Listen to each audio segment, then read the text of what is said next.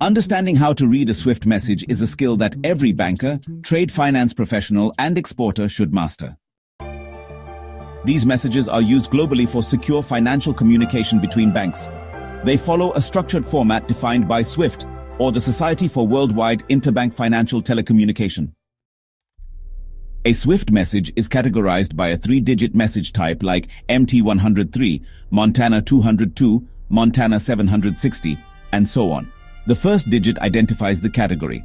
For example, 1 is for customer payments and checks, while 7 is for documentary credits and guarantees. Each SWIFT message has blocks. The most crucial ones are Block 1, the basic header, which contains the sender's BIC code and session information. Block 2, the application header, shows if the message is input or output and includes the receiver BIC. Block 3, the user header, is optional and used for internal routing. Block 4, the text block, is the heart of the message, containing the actual instructions using field tags like 20, 32A, 50K, 59. And finally, Block 5, the trailer, includes security details and checksums. Alright, let's break down an MT103, which is a single customer credit transfer. For example, we have 20 TRX 2025059.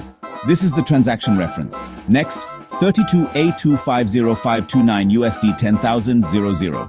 Here we see the date, currency, and amount.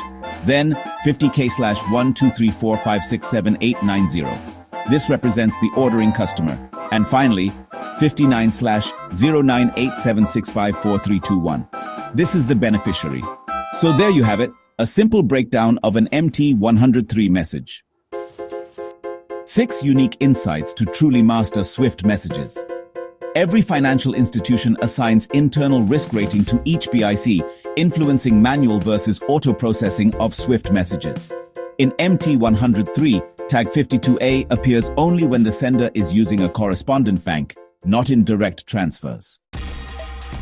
Tag 71A, SHA/BEN/hour, can help detect who actually bore the transaction cost, a critical clue in reconciliation. Hidden currency conversion alerts may appear in 36 tag in MT202 CARV, useful in FX mismatch tracking. When 50K includes a full address line, the system flags for AML scanning more intensively. Many banks embed UETR, unique end-to-end transaction reference, in Block 3 for tracking via gpi.swift.com.